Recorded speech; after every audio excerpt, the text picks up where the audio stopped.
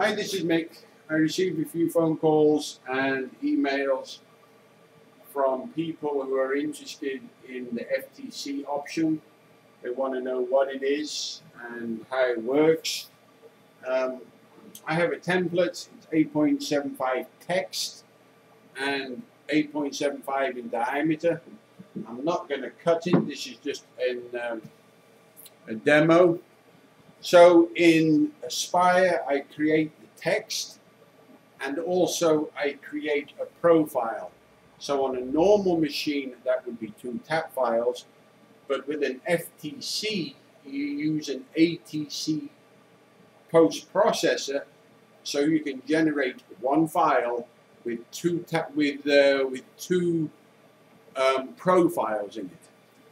So I will demonstrate. So I'm going to demonstrate cutting that sign. I load the sign within Wincnc. That's what I'm doing now. I hit enter. Comes to the front of the machine. I would put in my V-carve bit. I'm not going to cut it, so I'm not going to tighten it.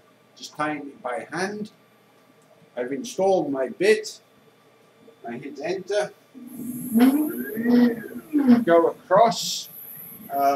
Go down. I have a switch on mine. Mine is maybe a little bit different than the CAMaster setup, but the principle is the same. The router would come on now, but I turned it off. It will go across. It will cut the text. Instead of 8.75, I just did the letter 1 or the number 1.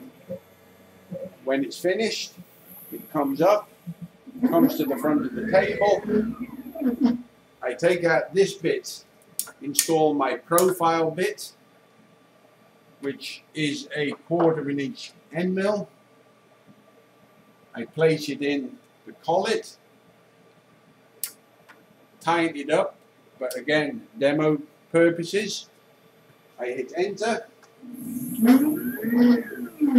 goes across, rapids down to a set location, then it feeds at a set feed rate. Touch. Wait for the router to start up. Then, instead of doing a large circle, I just drew a small circle.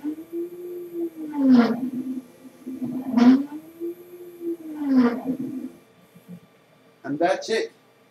So you can see that an FTC is basically, once it's set up,